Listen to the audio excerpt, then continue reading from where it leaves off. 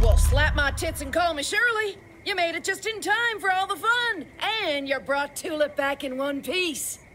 Now, I always keep my word. So, if you need a pilot who can shoot the dick off a gopher from 50 feet in the air, I'm your gal. You call me anytime. Except around sunset. Xander likes to do yoga around then, and I like to watch. You ain't lived until you seen that ass and downward-facing dog. Anyways, thanks again, hun. I owe ya.